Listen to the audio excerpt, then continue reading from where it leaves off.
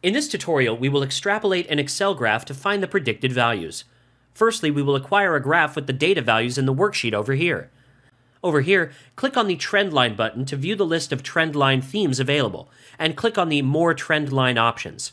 Select the logarithmic trendline and adjust the forward period as per your requirement.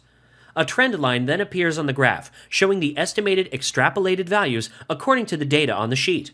And that's it. This is the simplest way to extrapolate an Excel graph.